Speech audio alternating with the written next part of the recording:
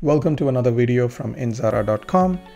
In today's video, we will be talking about the stochastic technical indicator. First, we will talk about the calculations or the theory behind this technical indicator briefly, and then we will talk about how you can use our template to calculate this technical indicator for any stock that you're interested in just by typing in the ticker symbol.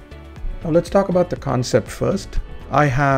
To illustrate how the calculation works, I have some dummy data here. So I have the trading days, and then I have the high, low, and closing prices for a certain random stock. Now this calculation for the stochastic involves many layers. So primarily, the first thing we need to understand is that there are two lines here. The stochastic indicator is made up of two lines. So percentage K and then the percentage D. So first we will calculate the percentage K. In order to calculate percentage K, I have listed the formula here. You can see that it uses first a simple moving average of something, right? So I've broken it down by saying, let's first calculate K, which I have here in this column, K. And K is nothing but these two, this divided by this. So that's why we have to start from this column first. So the first calculation we do is close minus lowest low of a certain number of periods. So you can see here that I have done E17, which is the closing price, $249.07, minus the minimum or the lowest low. Lowest low is for the last 14 periods, what has been the lowest low. So that's how I calculate that first.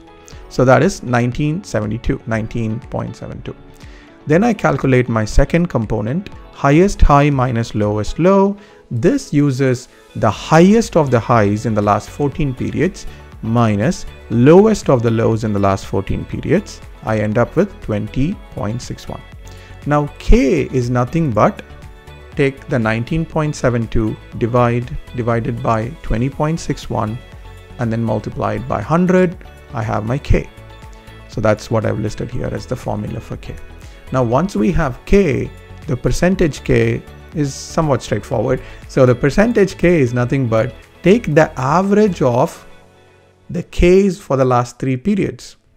So percentage K is a simple moving average of the K over 3 periods. Now, that's the percentage K, which is an important line.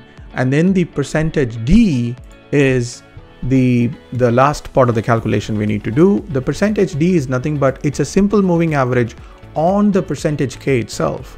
So it's smoothing the percentage K itself. And so that's why we do a simple moving average of percentage K for 3 periods. Okay, so that's it. So we have calculated the percentage K and percentage D. If we do this every single day, then we have our technical indicator trend over time. Now, before we talk about our Excel template, as you are noticing here that there are multiple input parameters here, right? So what is the 14 periods? So can that be changed? Yes. And then we do the percentage K as a simple moving average over 3 periods. Can that be changed? Yes. Percentage D is done over 3 periods. Can we do it? Yes. So these are all the input parameters that we can provide to the template to control it.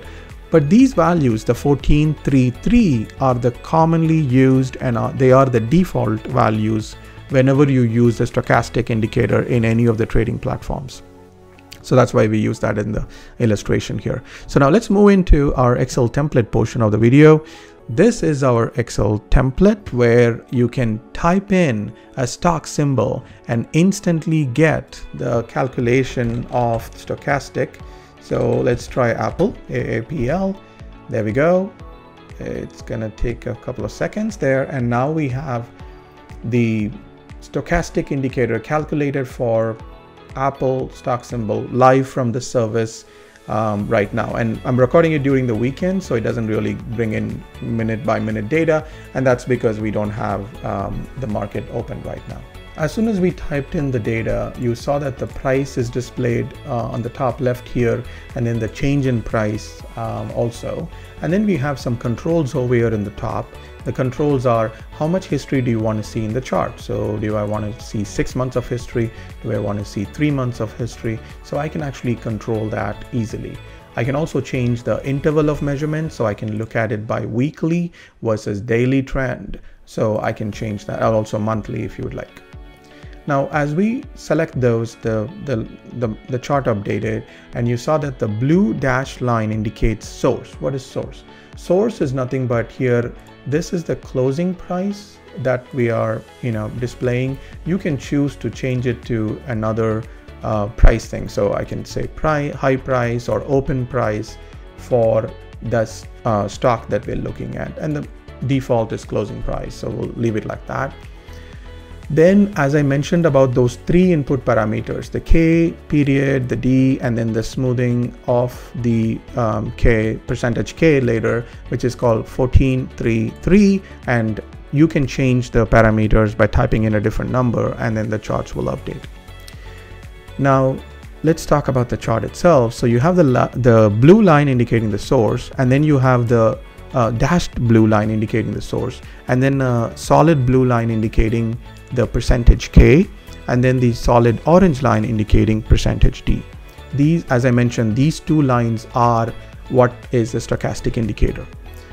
Now, when we talk about trading signals that can be used or can be interpreted based on the stochastic indicator, this is based on what I've read in the article here. I've linked in TradingView and what I've read on the web. This is what it says.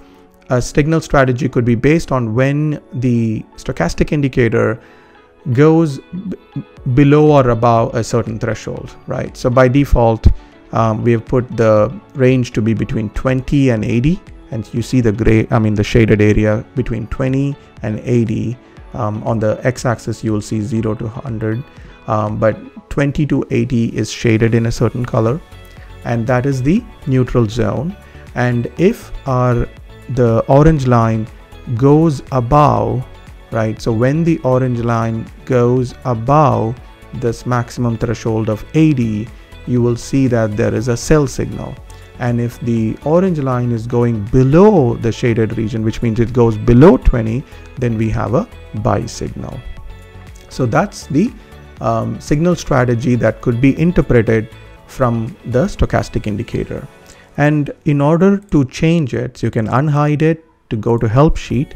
If you would like your own strategy based on the technical indicator, this column AB, where I have the signal, this is where I have an if formula or a formula using the if function to determine when what is a sell and what is a buy. This is what you will change if you want to come up with your own sell buy trading signal strategy. To wrap this up, we started this video with a brief introduction to the calculations behind the stochastic technical indicator. Then we saw how you can type in a stock symbol here and then calculate the stochastic for any stock that you're interested in. We talked about all these controls and parameter control and the interactive control you have on the chart to update according to your needs. And we also talked about the trading signal strategy that could potentially be used using the stochastic indicator. Now, if you have not watched any of our previous videos, please check out the playlist. This is video number 23 of the Excel for Stock Market series. And all these templates are available for free to download from Indzara.com. We will provide the links to those in the video description as well. Thank you very much for watching, and I'll see you tomorrow in another video about another Excel template for stock market.